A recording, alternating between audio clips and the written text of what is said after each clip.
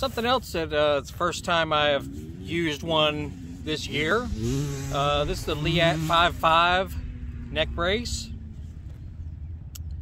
I also like it a lot. I don't even notice it when I'm riding. I also do not use the straps that a lot of people complain about.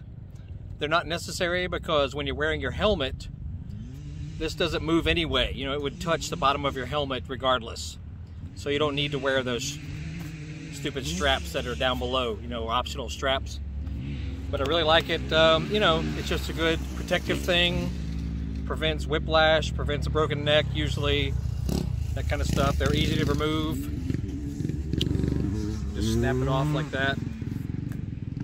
Fits in your gear bag easily just by doing that. You can lay it in your gear bag. I definitely like it. You know, I'm just trying to do a few things just for protection. You know, I wear knee braces. I wear EVS web knee braces because I do have one bad knee, and they basically prevent that from being an issue.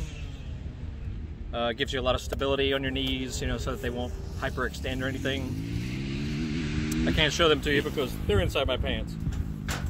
But the EVS webs are totally awesome, especially the new ones. Yep, they're expensive, but they are fantastic.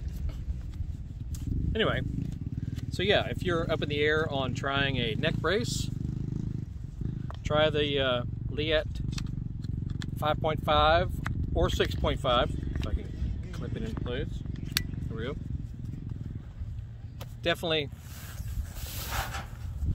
And they're adjustable too, you know, depending on your body type and all that. They comes with little spacers to allow you to adjust the back part of it so that it fits perfectly, you know, over your back area.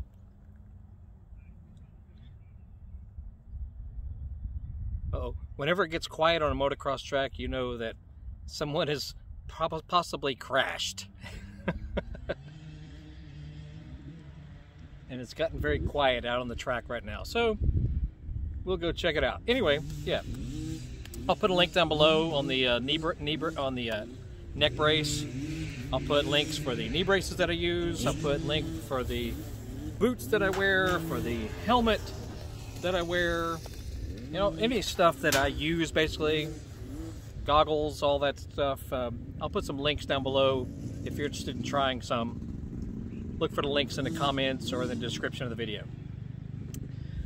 That's it. Saturday afternoon in northern Georgia. It's a fantastic day. It's a little bit warm, but it's really great. And as usual, I'm usually the last one at the track because there's only about 5 cars left after there were about 50.